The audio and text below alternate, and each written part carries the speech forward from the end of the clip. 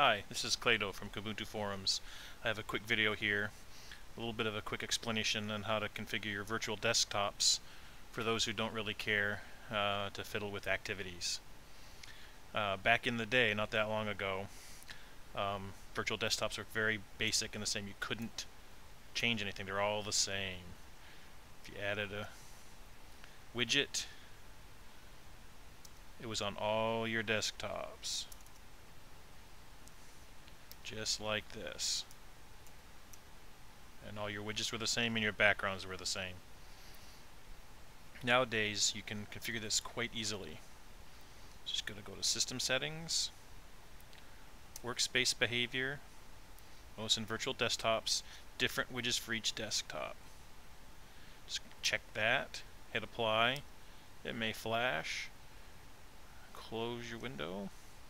Now of course everything's going to be blank here. So you can add stuff on, it's not anywhere else. The desktop one has its things, nothing else has it. So if I go to the next desktop,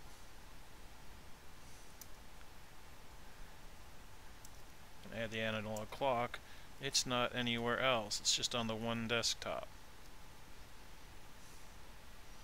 The same thing can happen for wallpapers.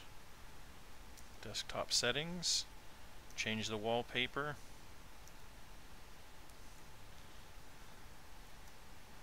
Desktop 4, desktop 1, desktop 2, desktop 3. And you can do the same thing all over the place. This is handy because if you'd like to show off your desktop cube or whichever you want to do, it looks fancier. I like having different wallpapers.